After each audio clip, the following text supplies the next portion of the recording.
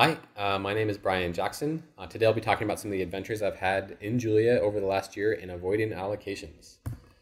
So as a kind of brief motivation and background for this talk, last year at JuliaCon I gave a talk on TrajectoryOptimization.jl. Over the following months after JuliaCon, I spent some time optimizing my code for performance and particularly on allocations, and I achieved my goal of getting about a 100x improvement in runtime and 0 allocations. So really this talk is just kind of a very brief compilation of some of the tips and tricks that I learned through that process that I hope some of you will find useful as you're trying to optimize your own code. So as kind of a motivating example, we're just going to build up a very simple neural network of a couple of fully connected layers, just to kind of illustrate some of the ideas that I'll be sharing. So to start off, we're going to create like an abstract layer, and then we're going to instantiate that with a fully connected layer, which in reality is just a matrix and a vector that we're going to store in a struct. And then we're going to compute the so-called activation function, which is really just multiplying the input by the matrix, adding the constant bias term, and passing it through a nonlinearity. Which brings us to my first tip. So this is really my first tip for anyone kind of trying to get performance out of Julia, is to use the staticarrays.jl package. For me, this is one of the core tools in the Julia ecosystem. As a brief overview of the types available in this package, we have the standard S array. This is pretty much what most people use when they're using static arrays. These are limited to about 14 by 14 dimensional arrays. They're allocated on the stack, they're immutable, and because of that, they're very, very fast, and you can use kind of normal, natural syntax for doing matrix multiplication. Their mutable counterpart are allocated on the heap. They're the M arrays. Obviously, they're mutable, like I said, and in order to ensure that you don't have any allocations when you're using these, you want to use the in-place matrix multiplication function. So the other one that's kind of hidden in there, I haven't seen used a whole lot, not really talked about, is the sized array, which is really just a wrapper around the regular Julia array. So this doesn't have the same size restrictions as the other two, and for that reason, it can be very beneficial, and this is what we actually ended up using in our code base. So as a kind of brief performance comparison for that activation function, 2 slides previous, for normal Julia arrays, we get these results. And if we switch to S arrays, it basically does it in constant time because it's all living in the cache and on the stack, and it's just amazing how fast it is. If we switch to the mutable version, again, way faster, no allocations, and it's just for medium-sized problems, this is really the way you want to go. But if your matrices end up getting large, you can run into very significant problems with compilation time. So here we have a graph of kind of our input size or the matrix dimension. As that grows, even to relatively moderate numbers of 50 to 70 on an edge, then your compilation time is already, for this very simple activation function, going up to 20, 30, and 40 seconds and growing exponentially. So this really became a bottleneck for us, and we ended up having to rewrite a lot of our code once we started trying larger problems. To kind of sidestep this, our end solution was to use sized arrays, which we could and sometimes do convert to S arrays when the problems are small enough to get those performance benefits. But a lot of times we just use the in-place matrix multiplication, which uses the loop unrolling at small sizes and just kind of scales naturally to using blasts at larger problem sizes.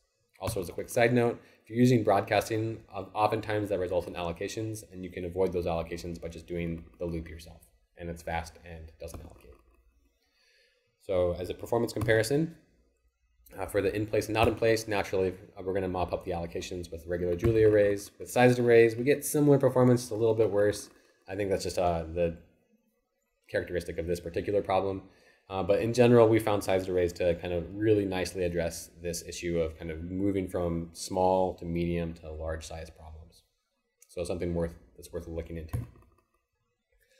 Second tip is to use function barriers. I know this is covered in the Julia performance manual, but I think it's worth talking about a little bit more in detail.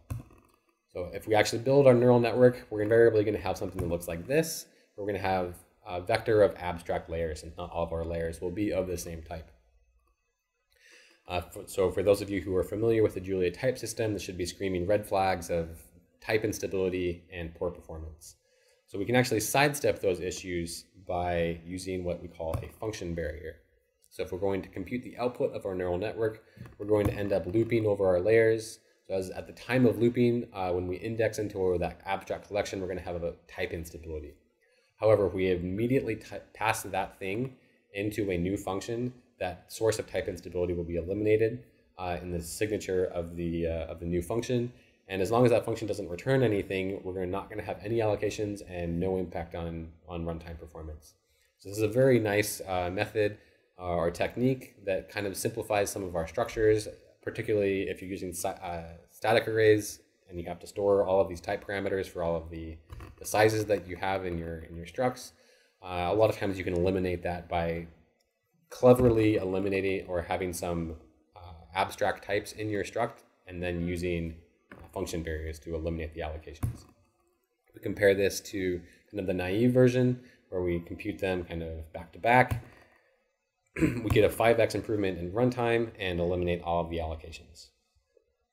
So my last tip of the day is kind of directed towards those of us who came from MATLAB or NumPy and we're used to kind of representing data as multi-dimensional arrays. And I found in Julia, really what you want to do is just use kind of nested vectors or vectors of arrays rather than increasing the dimension and doing slicing at runtime. So as an example, if we're trying to compute a lot of outputs for a lot of inputs of our neural network, if we do this with a vector of vectors, the syntax ends up being really nice. It's just a single index. If we compare this to using a matrix, we have to end up doing the slicing at runtime. Or we can do views, which are highly recommended if instead of slicing. If we compare the performance on 1,000 vectors, the runtimes are really pretty similar. The vectors of vectors are the most performant and they have 0 allocations. Slicing obviously is not great at runtime because you're allocating memory. Views, it looks like in 1.5 no longer allocate, which is awesome. This is a much needed feature.